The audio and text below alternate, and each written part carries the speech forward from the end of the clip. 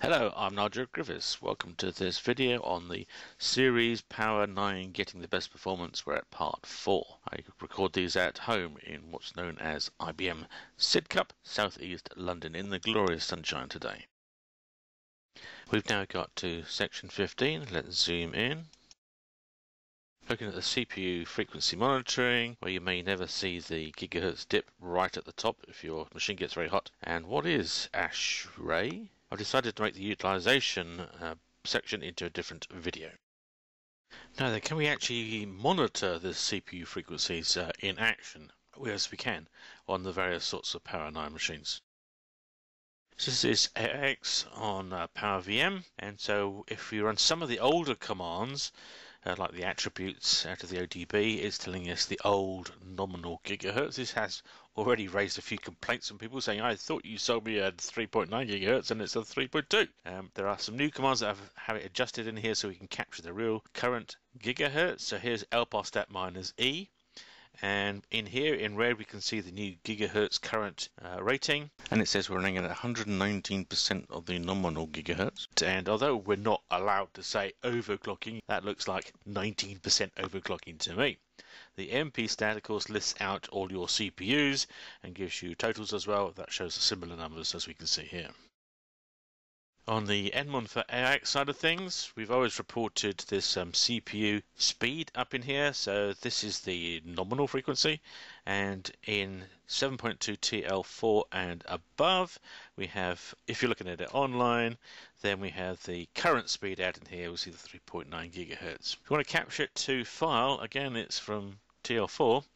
You have to add a new command line parameter. Not the prettiest flag I've ever seen, but there it is.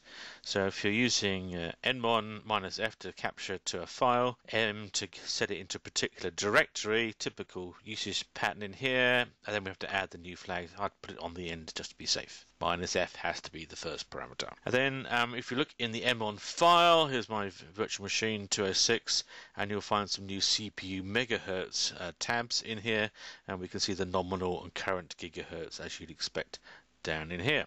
And these are already been added to the Nmon analyzer and the Nmon chart for graphing. If they detect the new data, they'll output the graphs. I'm working on Jame that captures JSON data, and then you put that into a time series database. I could talk for hours. I've got lots of other videos on this, but already that's had the nominal gigahertz and the current gigahertz coming out of AIX and Linux as well on Power. Here's a little worked example of what you might see. I've got a S924 16 CPUs. So it's not the 24 CPU options. Nice cold computer room. Not fairly small configuration in here. And I went to have a look at it, lparstat -E, and I thought, wow, that's really slow. I didn't think it could go down that low. And then I noticed up here it's in static mode. I must have set that the week before, and so that's how I found it in this morning. So then started a workload. It quickly rose in a couple of seconds up to the 3.9 expected gigahertz, 19% overclocking. You actually see down in here the utilization numbers. This is 32% user time now with my program running. This is hinting that we're not running SMT8. Remember, with SMT8 we're like 3 times the performance, so this is hinting you're only using the 1 times, the 30%. There's another 60% in here. If you throw enough threads at it, workload could actually be done. And I switched off the power saving mode. Nothing changed. It changed from static to dynamic, and that's a little bug we have in some of the commands in here. I reported that, but nobody seems particularly interested to get that right. Changed it on the HMC, and you set it to maximum mode, and then it says dynamic, but you should know what's really going on.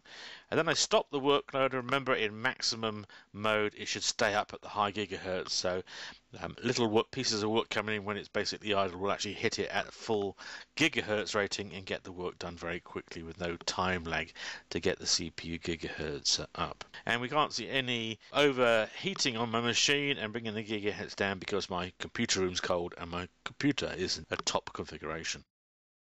On the Linux side of things then, this is native non-virtualized, not on PowerVM. We have some various commands in here, so proc CPU info, we can see individual CPUs changing in here. That's been going on for quite a while. If you go to Nmon for Linux and you hit MMM, you see these little graphs and you can see your hot CPUs and green colder CPUs and some variations in the middle. We also got dmessage. You can spot the fact that when you change the frequencies in here, and some other commands give you some other gigahertz ratings, so you can work through those. But that doesn't cover the PowerVM running Linux. For those then we have this chart in here. The normal places you might find that we saw on the previous page don't work in this environment. Nmon only reports the nominal gigahertz, but my Jamon can actually work out the fact that we're overclocking in here. It actually goes to this file called sysdev syscpu, and there's a couple of other files in that area.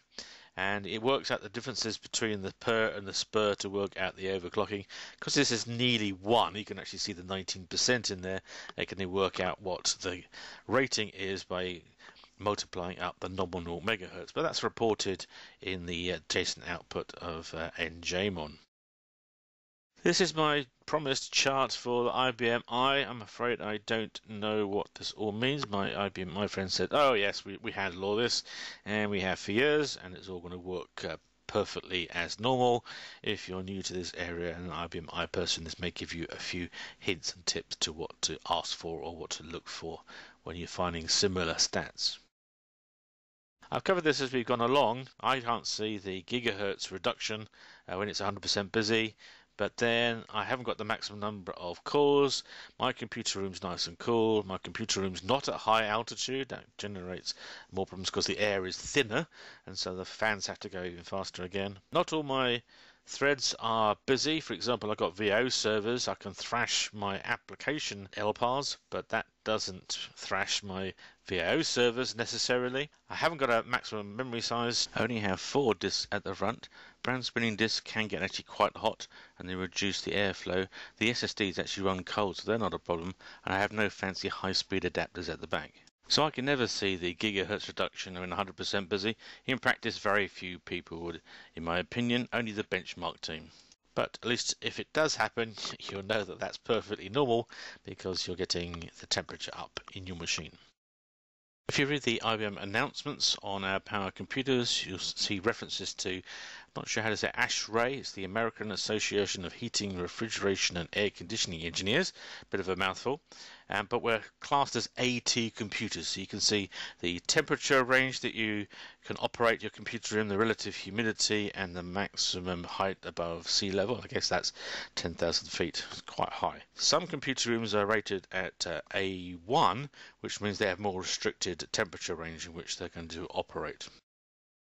So here are the conclusions. Spectre Meltdown, not as big as hit as we might have imagined, so that's really good. We're using EnergyScale again, as we did in previous ranges, to have a variable frequency to maximize our performance. There's a big jump in the RPUs, or the CPWs for the IBM I chaps. To get the best from our POWER9, we've got to be using SMT8, and if necessary, we reduce the virtual processor count to force good SMT use. That will release some of the compute power so we can go and do other things. If you're not fully configured, then you may never hit that 100% busy and the slight drop in gigahertz. Perhaps you'd like to start monitoring your computer room temperatures and the gigahertz, various ways of doing that. And most of all, we got to get rid of those ghastly single-threaded applications. They're a curse on the computer industry, and the time to say no is now. So that's it for this part. We've only got utilization not so useful in the final video. If you enjoyed this video, do give us a thumbs up, even subscribe, and you'll be told when there's new videos that I create.